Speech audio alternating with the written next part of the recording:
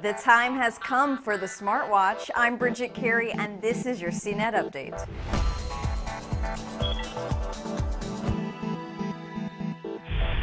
There's lots to talk about today as Samsung and Sony revealed new gadgets at the IFA Tech Conference going on this week in Berlin. The buzz is all around Samsung with its newly unveiled Galaxy Gear smartwatch. The Gear has a 1.63-inch screen surrounded by a metal frame, and it has a 1.9 megapixel camera. But the camera is on the side of the band, so you can't video chat from your wrist. The strap comes in 6 different colors, including a beige option with a champagne metal frame and buckle. How fashionable.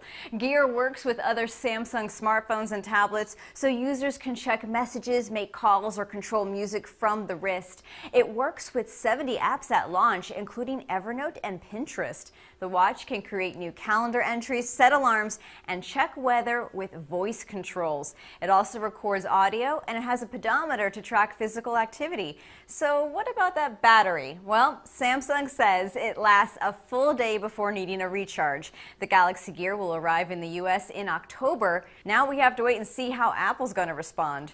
Sony also has a smartwatch of its own coming out in September, the Sony Smartwatch 2. This update works with more apps, and it has NFC. It also comes with multiple colors of bands, and it's waterproof. But Sony's new Android smartphone was the more impressive gadget. The waterproof Xperia Z1 packs a 20.7 megapixel camera, along with tons of features, including unlimited online photo storage and something called Info Eye. Point your camera at a bottle of wine, and it can suggest food to pair with it. The phone will launch this month along with a wild new concept of a camera, the CyberShot QX10 and QX100.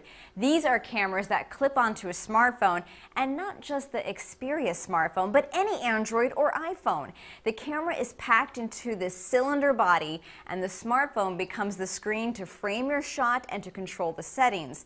Or if you're in a hurry, you can shoot blindly with a button on the camera. There's also a new oversized smartphone coming out from Samsung, the Galaxy Note 3. It has a 5.7-inch screen and a 13 megapixel camera that's said to do better at handling low light and motion. The back cover has a soft texture that looks like a journal, and it comes in several colors. And as you might expect, there are several new software tools and tricks for taking notes and multitasking. That's your tech news update, but you can find more details on the gadgets announced at IFA at cnet.com/IFA. From our studios in New York, I'm Bridget Carey.